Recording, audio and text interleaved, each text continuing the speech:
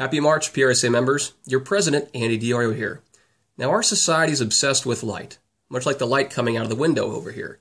Whether it be racing daylight, saving daylight, lighting a fire under someone, or burning daylight, or even, I see the light. Even every spring, we try to harness it with daylight savings time. If you haven't flipped your clocks forward 1 hour by now, well, I'm sorry, but you're about an hour behind. The point is, spring is also a great time for us as PR communicators to look for new solutions to our companies, clients, and constituents' communication problems. And speaking of new, that brings us to this month's 3 quick hits.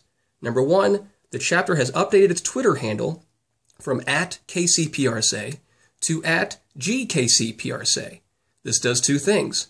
Number 1, it not only more accurately reflects the name of our chapter, but makes us consistent across the board for all of our social media accounts.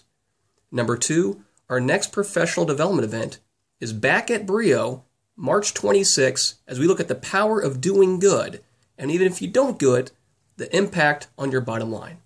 And finally, we'll be sending out a survey later this week to our members to not only vote on some new chapter bylaws, but also to get your thoughts and your opinions on what you think PRSA is and what you like it to be. And as a resource for our members, this will help us design programming going forward to make sure that we meet all of your professional development needs.